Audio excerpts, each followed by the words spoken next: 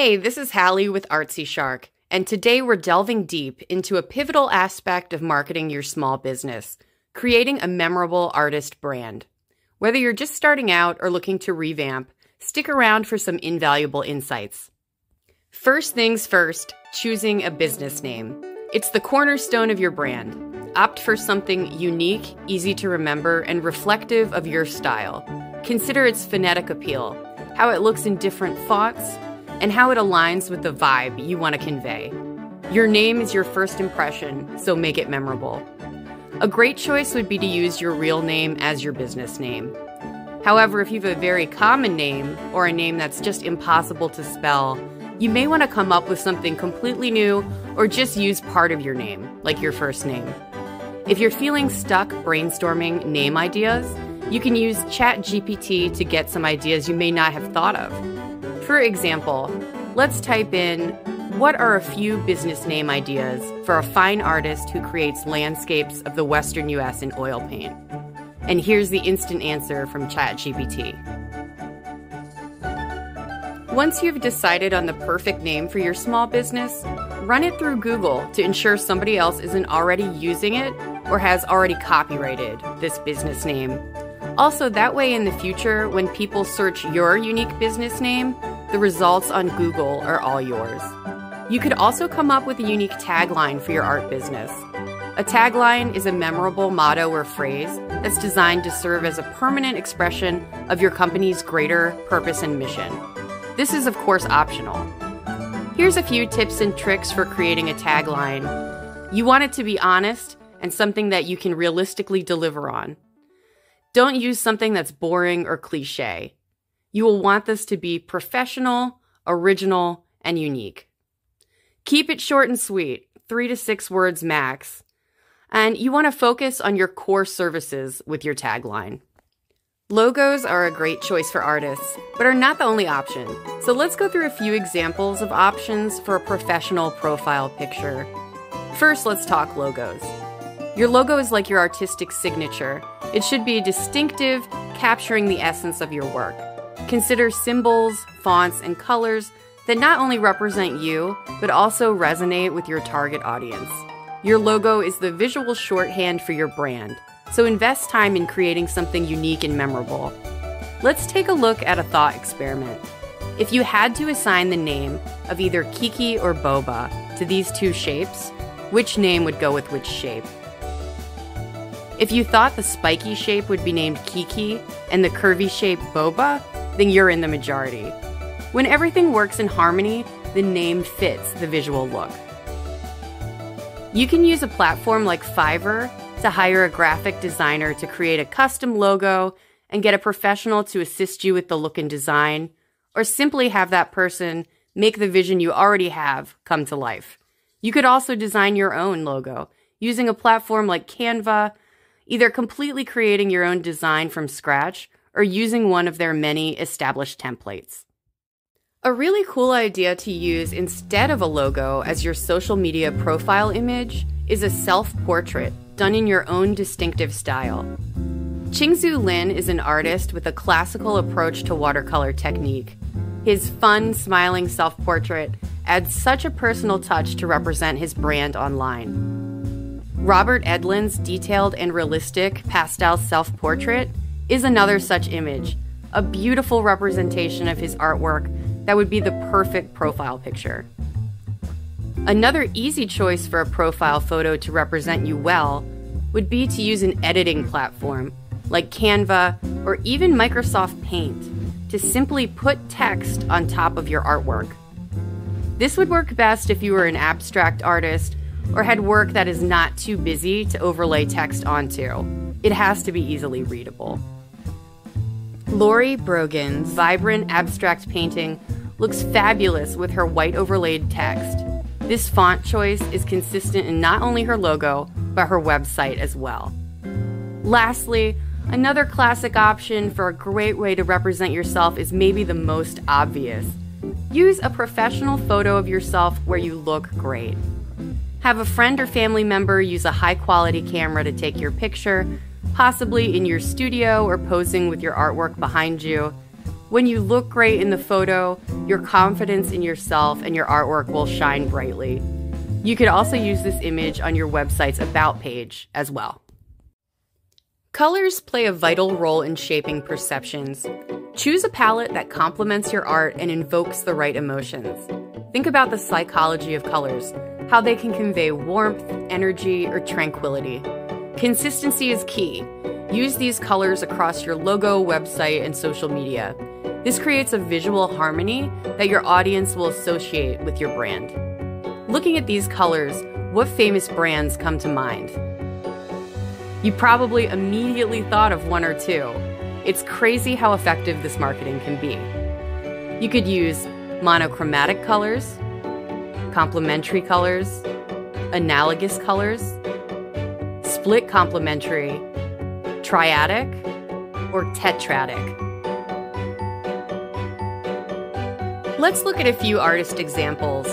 If you are a photographer like Robin Zeigelman, who specializes in high contrast color and black and white street photography, this high contrast black and white logo is a great fit for her brand. Her font choices make this logo look very professional with the juxtaposition of script font and all caps. Looking at her website, this logo works seamlessly with the visual aesthetics of her artwork. If you're an artist like Kathy Kehoe Bamback, who uses whimsical colors and elements to create garden illustrations for licensing on puzzles, a soft salmon pink logo featuring a butterfly is a great choice for her small business. Just by looking at her logo, you already have an idea of what her artwork looks like. You can utilize a platform like PicMonkey to create a customized brand color palette. Now let's talk emojis, the modern hieroglyphics of our digital age. Using emojis works best when they complement the style of your work. For example, if your work is fun, colorful, or contemporary, full steam ahead. If you could choose a business name that has the perfect emoji already available, you can then use them to brand your work. For example, if you're a painter with the business name Magic Paintbrush, you could use these emojis in your marketing, as if they were customized just for you. Pick a few that resonate with your brand, and then use them consistently across your social media captions, emails, or even your website. It adds a personal touch that makes your online presence more memorable. Don't go overboard, though. There is such a thing as too many, which could distract from your artwork and writing. A great example of this is the soap maker Double Cherry Soapworks. The cherries emoji seamlessly ties into the name, logo, packaging, and marketing for this small business. A customized soap stamp literally stamps this logo onto their product. This trains their audience that whenever somebody sees cherries, they will think of Double Cherry Soapworks. Your brand should complement your artistic style and not overshadow it.